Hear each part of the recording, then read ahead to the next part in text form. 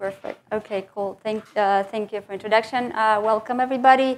We're going to talk a little bit about how we shape products, hopefully that users love by leveraging continuous discovery. So just to start off a little bit about me, who I am, why I'm here. My name is Masha or Maria, and I live in Brno, here in Czech Republic. I'm with Red Hat for almost 9 years now. I worked on Fedora design starting up, and then I worked on some internal products, and then I sort of moved on to work on the more customer-facing side. So I worked on the Red Hat Trusted Application Pipeline, a little bit on OpenShift, on Quay, and a bunch of other things too. So in my work, I like to combine sort of thinking about users, talking to them, finding out what their needs, pain points are, and then working with engineers to implement them, hopefully. All the while keeping in mind checking with the needs and users regularly. And I also am a big fan of graphic design, so I design things as well, like logos, icons, and t-shirts. So that's just a little about me.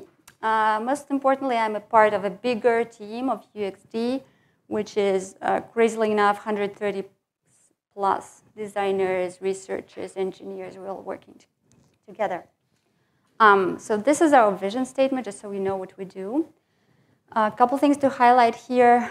We are creating data-informed and desirable experiences, and data-informed means it's not based on our whims and assumptions and something we just like to do, but rather based on some data, so something we get from our users.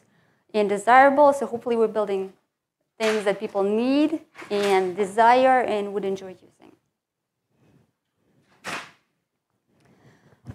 So as a team, on the whole, we research, design, and develop things in collaboration, of course, with engineers, product management, a lot of other team members we have, and we collaborate with different teams. People are coming in, welcome. So I'm here, I might say, with bridge the technical world, bring the technical world to the human world, because whatever Red Hat is building is not always easiest to understand or to design for, but hopefully we'll bridge that gap altogether. So here I would like to maybe take a little feel for the audience, so maybe who here is an engineer or programmer or something like that, so more technical. All right, cool. Do we have any designers? I see one. Oh, two. Two designers. 2.5. Yeah, okay.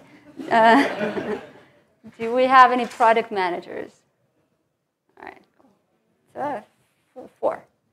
Very good. Anybody I didn't name, like any role, they want to just shout out? Oh, technical writer, there you go. Hi, welcome. 2 technical writers? No. No? Where are you? Coaches. Agile coaches. Very cool, welcome. You? Quality manager. Very cool. All right. Anybody else? Okay. Welcome, everybody. Hope this is useful for you. All right, so what am I going to talk about today? I'm going to talk about what is continuous discovery and why it is important and how it influenced whatever we're building in my team specifically. Who is familiar with the term continuous discovery? Like I know you hear continuous a lot. Some people from my team know what continuous discovery is very well. Okay, so we'll go through discovery and delivery and what it is, what it isn't. We'll talk a little bit about agile methodology and how it all fits in. And then I'll give you an example of a practical application. And hopefully, in the end, you will understand what continuous discovery is, how to do it, and what you can do yourself, like personally, for your team. All right, so let's start by talking about discovery and delivery a little bit.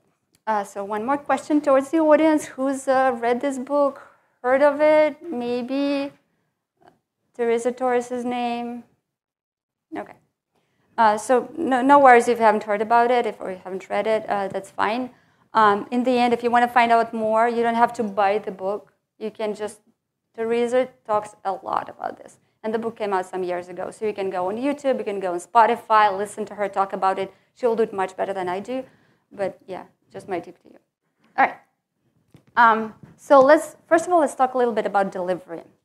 Right, a lot of focus lately in the last 10, 15 years on delivery and how to do it right. So by now, I think most teams have moved away from the waterfall delivery where you get your requirements in the end and everybody builds the thing, like builds the whole product and then release it, right? So now people are hopefully working in the more sort of agile way, doing rapid delivery cycles or release cycles, right? Do some analytics in the end to sort of understand, are people using it? Are they not using it?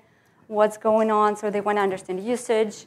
And then they go back and build again. And maybe they will start it with an MVP and they will add things on top of it. And so just like realizing that your product is never done, that you have to go back and do it again. And based on analytics, maybe change things, add things, etc. But like, okay, but how do you know? So you're doing this right, but how do you know that you're building the right thing? How do you know that you're building something that users want? I'll give you an example. Every month or so, my colleague and I, and she's in the audience right there, so we do this thing that's called Design Clinic, and it's like an office hour thing in the office. Every month, we just encourage people to come and ask us for design advice. So if like, they're building something, an application, anything, they can come and we'll give them advice. And oftentimes they will come and they will tell us about their product, and then we'll ask, have you talked to any of your users? And you'll be surprised to know that they have not. More often than not, they haven't talked to a single person. So they're just building something. So here I am to sort of emphasize the need to actually talk to somebody that's not just yourself. So what is this discovery? It's building the right thing. So teams will always, not always, sorry, sometimes will build something and then they will ask, well, why aren't users showing up? Or if you ask them, who are you building this for? They would know. Or do they know that's something that users want? So how do you decide what to build? Who is it for? Are people using it? Will they be able to? Is that something that they really need? How do you find out? So the discovery thing is this preliminary phase that would involve researching the problem space, sort of framing the problem that you want to solve, and then you gather evidence and initial direction. So then you decide what to build. But it also is continuous, so you'll want to do that over and over and over again. So here I'm to emphasize the importance of this continuous loop, right? So you do the discovery, you do the delivery, and just kind of keep going. Like I said, digital products are never done. It's not just like you built a phone, a mouse, and you released it in the world, and that's it, and you're done. Or like if you're drawing a logo, you drew a logo, you put it out there, you're done. With digital products, not the thing. So with discovery, you know, and you can feel confident that you're building the right thing. Just to emphasize this point, you can go online later and just Google or ask ChatGPT, are there any products that failed because they didn't talk to their users? And I'm sure you'll find some examples. One of them, I was talking to some people, they said BlackBerry is a good example because they were big at some point in the US. Like everybody was using them, not only in the US, like all over the world, people were using them. And then at some point, they were just not because they failed to keep up with the market. I don't know if they talked to users or not. Here, there's a whole story. Okay, so just to reemphasize, very simply put, discovery is deciding what to build, and delivery is building it. And like I said, lately, there might be a little more emphasis on the delivery bit than on discovery. So hopefully, we can shift that a little bit, so move from that project mindset where you maybe do some research in the beginning, and then you build it, and then you maybe ask users again to just doing that continuously even. All right. So you might ask, okay, that's very nice and cool, but how do I do that? Like, how do I do that for my team or for my project, right? So let's talk a little bit about the details and how you actually can do that. And this is a definition from Teresa Torres' book again, so I'm going to refer to her a lot because she's a product coach. She works with teams and helps them build products and any kind of teams from 2 people to big corporations, so it doesn't matter what size your team is. So I'm just going to read this, and then we're going to go line by line. So, okay. Continuous discovery is weekly touch points with customers by the team building the product where they conduct small research activities in pursuit of a desired outcome. Now, let's go on and unpack this. Okay. So first of all, weekly or regular touch points with customers. So some of you might be familiar with user research where you do this whole big studies and they take forever, right? So you have to recruit users, they have to prepare this thing, they have to do that. And then you can maybe do that once per month or like once per 2 months. So this one is more about regular touch points. So if you can check with them every day. Like if you work at, Teresa gives an example of Walmart. If you work at Walmart, you can talk to your customers every day. More often, that's not the case. Like even for my team, it's not the case. You cannot talk to them every day. Maybe not even every week. Like weekly is, but regular is good. And most importantly, going from none to some will be good enough. Already good. All right. Now, that would lead to more rapid prototyping that you can do. So if you know you have talked to your customer like maybe once every 2 weeks or once a month or like maybe every week, who knows? You will design more and more and more and more. And that way you can sort of check with them if you have some product decision you want to make, like maybe a little thing, maybe a bigger thing, but you can check with them regularly. And it also help you to overcome this thing that's called curse of knowledge. Yeah. I'm going to talk about it in a second, but this is okay. I'm just going to jump over to this slide, and then I'm going to go back. So this curse of knowledge is when you're working on something, you're working on it, and you know so much that you become an expert, but you can forget that your users are not experts, so they're coming from a different place. So if you make the decision from your point of view, from an expert point of view, it might not work for the users. All right, so let me go back for a second. So let's go on to the second line. By the team building the product, who that is. Who is the team building the product? We go here. All right, so typically we talk about a product trio, and that would be a product manager, a designer, and a software engineer. So that would be like a leading group that would lead that discovery. Doesn't mean that it has to be these 3 people or just these 3 people. It can be more people. Depending on the decision you have to make, you can invite other folks. It can be a bigger group of people. It doesn't matter. It's important that it's various roles are involved, because different people, if talking to somebody in an interview, they will give you different perspectives, and they will hear different things too. All right. So where they conduct small research activities. Like I said, traditional user research can be a little long, so it will take a long time. So what are these small research activities that you can do? And I will give you an example. So one of them, and here you can take this as a practical tip, one of them is called a speedboat, and it's a very quick way to sort of find out what are the pain points and the needs of your users. And this is a workshop-like activity. So these are literal steps that you will take to do that. Like so once you know what is the problem that you want to solve, and that's represented right there on like a paradise. So that's where you want to get, that's the outcome you want to achieve in the end. So you know that. So you formulate that. You can also formulate the business sort of strategy that you need. So like what will business gain, or like connected to a company strategy. So you put that on the board. Let's say it's called Paradise, so your user outcome, your business outcome. And then you can brainstorm the pain points that are keeping people from actually reaching that Paradise. So here's where you will work with your customers.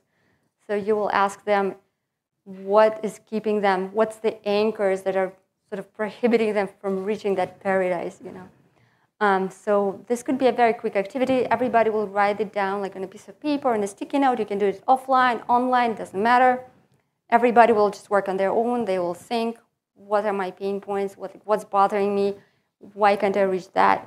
And they will put it on this board. Maybe not on this board, but on some sort of board. Then you can group those stickies. Usually there's a couple themes that emerge. And then you can discuss it. And then you can also review them together. Because sometimes people will write like one word, and you will know what it is. So you have to discuss it with them. And then once you've done that, so you have your pain points, you have maybe grouped them by topic, then you can actually work with them. Like if you have time, you can work with your users to propose, discuss solutions. You can do like a yes and activity, so people will actually come up with solutions, but they don't have to. You can generate a lot of these. It's like a design thinking, like exercise, anything goes. And here's an actual example that our team did, not me personally, but our team did. You can see there's a speedboat, and there's some stickies on it. And then these sticky notes are the unmet needs. And in this framework, they are called opportunities. So you see on the top, you have your user outcomes, so some desired future state that you want to achieve. Here are your anchors that are keeping them, and then they can also brainstorm the solutions. And that's actually cool when they think of solutions themselves, and when you all work together, you can generate a lot of good ideas. Another thing, so not the actual representation of Red Hat customers, but another thing that you can do very quickly, you can do user interviews. So some of you might have done interviews, so you have attended some of them. They can be like an hour long. Usually people, not usually, sometimes some people get scared of an hour-long interview. So if you want something done quickly, you can do like 10 minutes, 15 minutes, 20 minutes, half an hour, and you can chat to your customers. So one tip that I want to give you, and that's this picture, don't ask them if they like your solution. So don't start there. Don't say, well, I had this great idea. What do you think? Because they will say, I love it. I love it. And you would ask, would you use it? And I say, yeah, sure, sure. Because people want to be nice, and they'll say they'll use anything. So just don't just even ask them. Rather, if you have your outcome in mind, so something you want to achieve, ask them to tell you war stories. Tell them to tell you about the last time they did that thing, and listen to them. And people love talking about themselves, so they will go on for forever and ask them, and then what happened, and just be very interested. Yeah, so don't ask them if they would use your product, rather ask them to tell you a story. Or you can ask them, if I gave you a magic wand and you could solve your problem in 1 second, like, what would that be? So like I said, it can be very short. If you can offer incentives, because people like getting freebies. So there's some of the tips for the interviews. And lastly, going on to the last one, to the last bullet, in pursuit of a desired outcome. And here, I just want to stress this, like all this terminology, like outcome, what the hell is an outcome? Don't worry about it too much. Just think of it as a goal. And here I put a quote by Richard Feynman. Just give you a second to read it.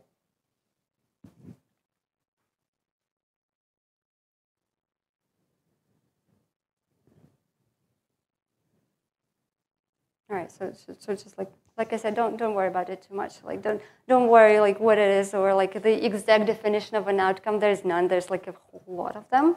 So an outcome, think of it as this paradise that you want to reach, this perfect state, this goal.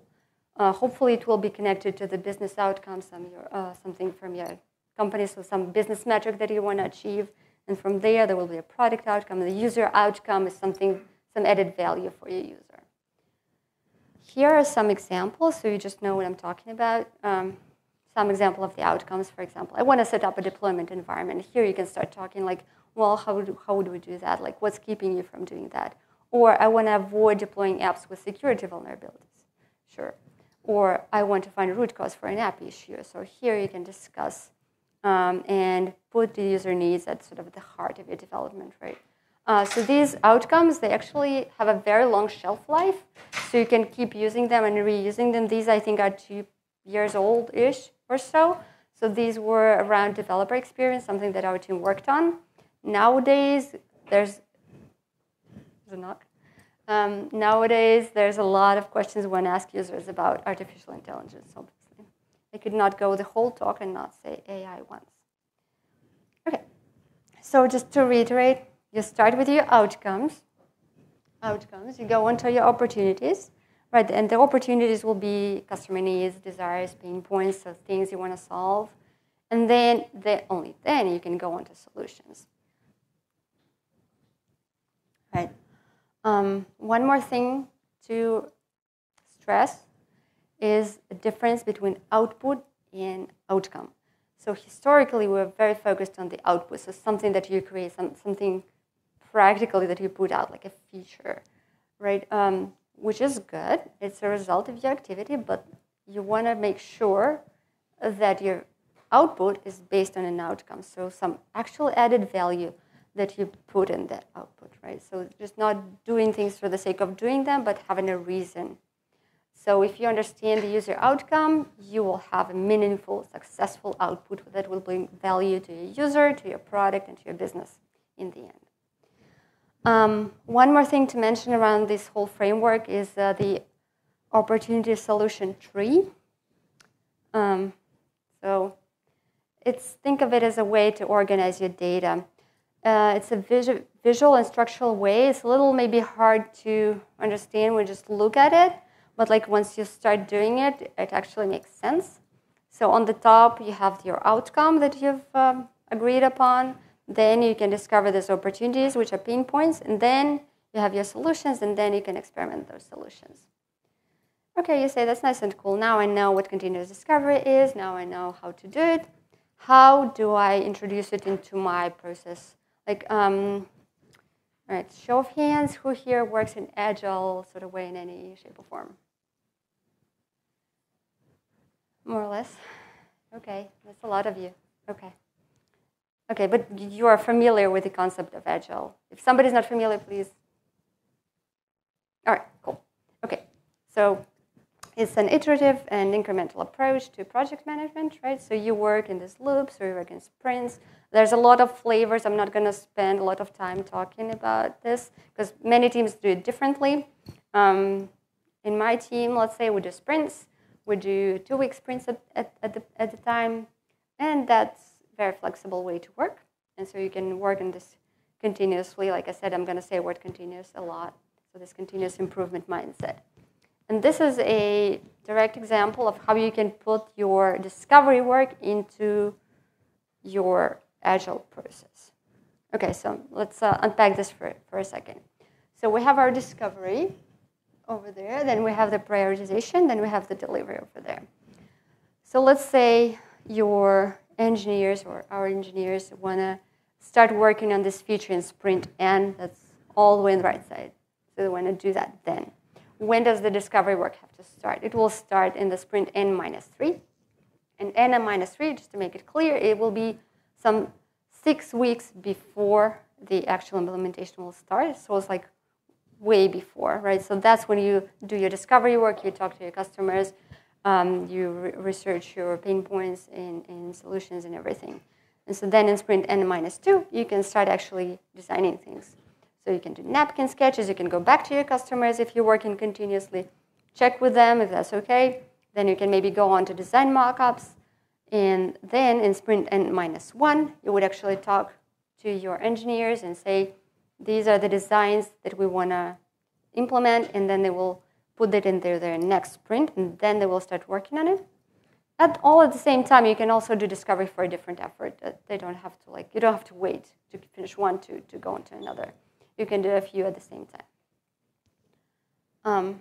And these are the screenshots of Jira. I know people here are familiar with Jira. It's just a tool that we use. It's like a product tracking software where we create our tickets. And so here's like the concrete example of the feature I personally worked on. So you can see there it's highlighted the discovery work that we did. And that's the first feature that we started with for this body of work. And then we worked with engineering and project management and the whole project trio to explore different approaches, all the while talking to our customers. So we did everything. We did the interviews. I think we did a workshop in person, like the speedboat thing. We did the voting. I think we did a survey. And then once that discovery was complete, then we started implementing what we knew was the right direction to go in. All right, so I promised you an example, as in like how did discovery work implement and change the direction. So here I'm going to talk a little bit about secure software supply chain. I want to emphasize how the security is important, and you probably know that. And here are some numbers. You probably know that better than me. I'm not going to go on about security and application security for too long. I just want to show you this graph. From 2022, the number of malicious packages went way up. Like I think it's 2.5 times bigger. And so here we wanted to work with this outcome that's on the top that says minimize the likelihood of deploying applications that contain security vulnerabilities. So from here, we started work on this product that's called RHTAP, Red Hat Trusted Application Pipeline. And so just in simple words, what that is and what that does, or what that used to do.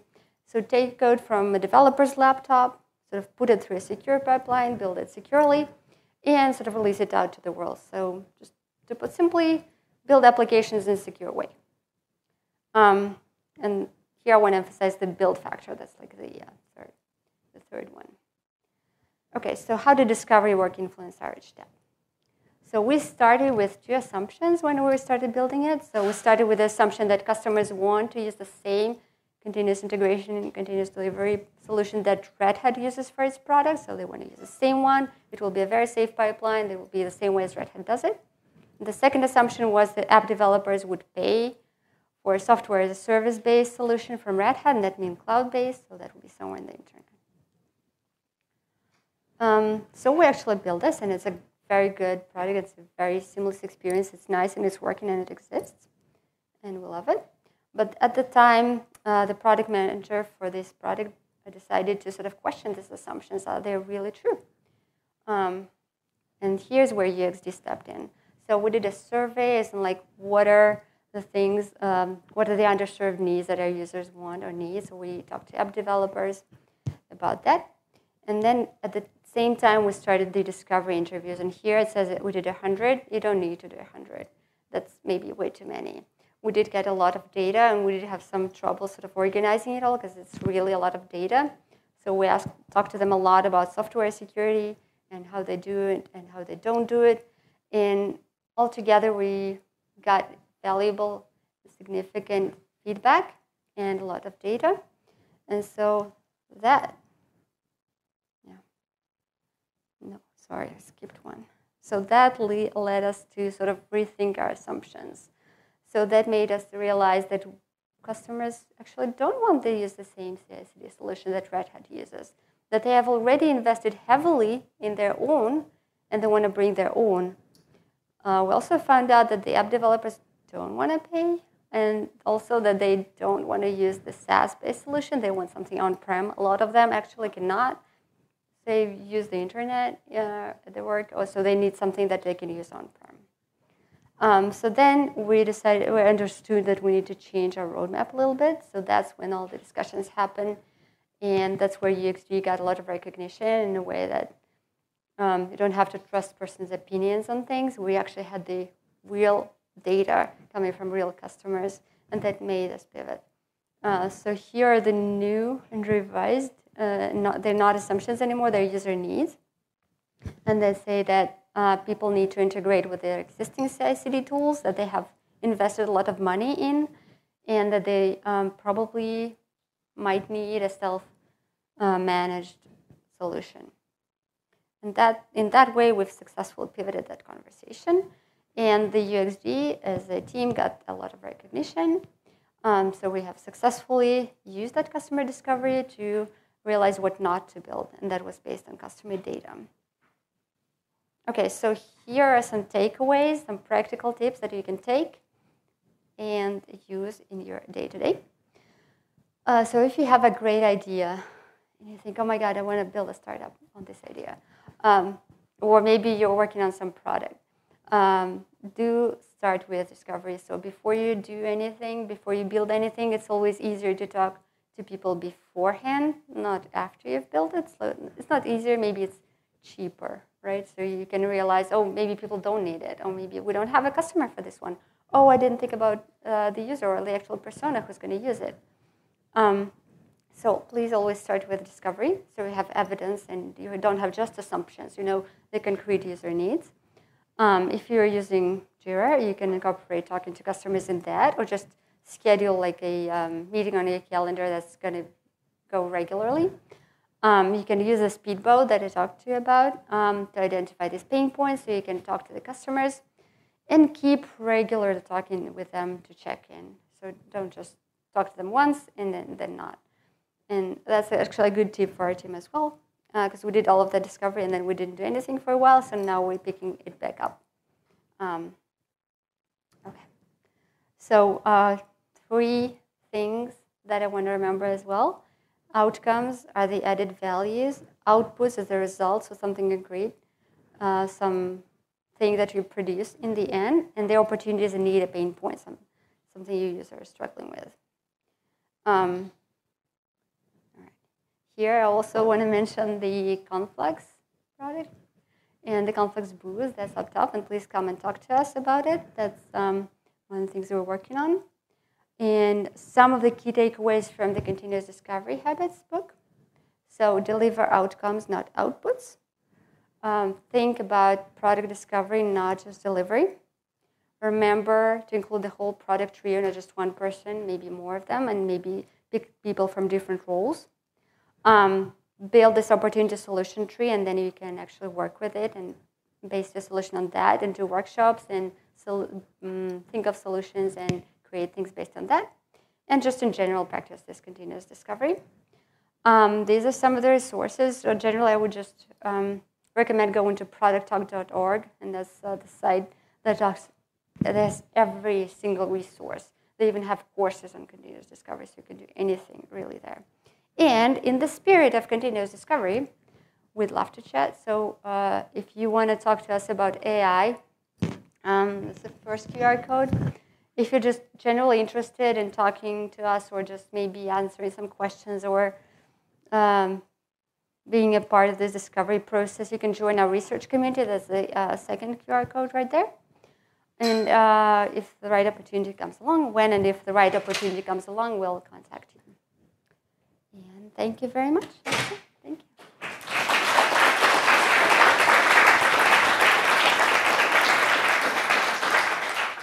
I think we have a couple minutes for questions. How many? Okay. Yes?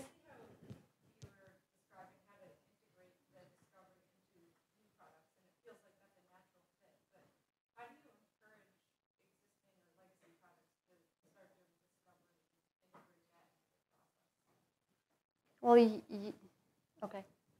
The question is how you do continuous discovery in an existing product or in a legacy product, right? If you already have something. Well, it's the same way as you would do for a new product, really. If you want to find out something that you don't know, if you have a specific business metric that you want to achieve, or if you want to build something and you have an idea for a new feature or anything, you can always go to your customers and talk to them. Or you don't even have to have that. You can just go ahead and talk to them. I don't see why not. I mean, if you have customers, you can talk to them. If you don't have customers, you can find somebody who might be a potential customer, or who might be in that sort of persona category generally, and just talk to them. Or you can talk to somebody who's not working on the same product and just ask them questions. And usually they give you valuable feedback because they don't know the product as well as you do, and they will tell you things. Okay. Yes?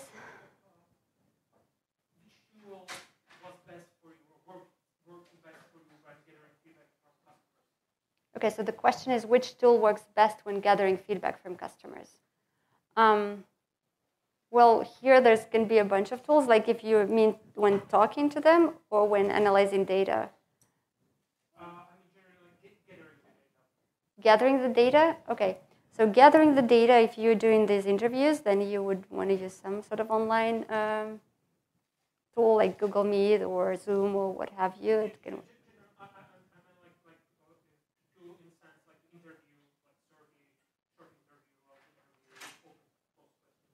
you mean to analyze the interviews? Yeah. Oh, interviews. Oh, you mean not tool, but rather, yeah. So you can. Okay, I understand. So it's not a tool, like not a software thing, but like okay. Yeah. So. A way to, yeah. So you can do interviews, you can do workshops if you can. You can also send out surveys, you can just chat to them online. I mean, anything goes. Best thing, I guess, is to do the interview. If you want to find out something, you can ask them questions, and then you can build a conversation, so you can generally talk to a person. It's always better than sending a survey their way and just hoping that they will send. Yeah. Yeah. Okay. Anyone else? Yeah? Maybe I will follow up on this a bit. How about some tips or tools for analyzing data? Yeah, you had quite a lot of research. Yeah. 100 interviews, so there's pretty many data. How do you group them together effectively? Maybe some tips on that. Yeah. Sure. When we started, we did customer snapshots after the interview because it's like a visual way to represent whatever data you gathered. So you would have, like, think of it like, I don't know if you've seen a persona kind of page, that's more or less similar to that, so you can put it in that. In the long run, it was not as sustainable because we did too many probably for this one, because OPM had a lot of energy. In the end, we also put them online, like in a tool that stores all your interviews. It's like all the videos, it will store all the videos, and then it will produce the scripts for the interview, so it will give you the text. And then you can also do the labels. So if you're interested in some particular problem, let's say, okay, let's take just software security, then you can search it and it will go through all of them and highlight every interview that say mention software security. I don't know if I'm allowed to mention names of such tools, but they exist. Thank you so much. Thank you.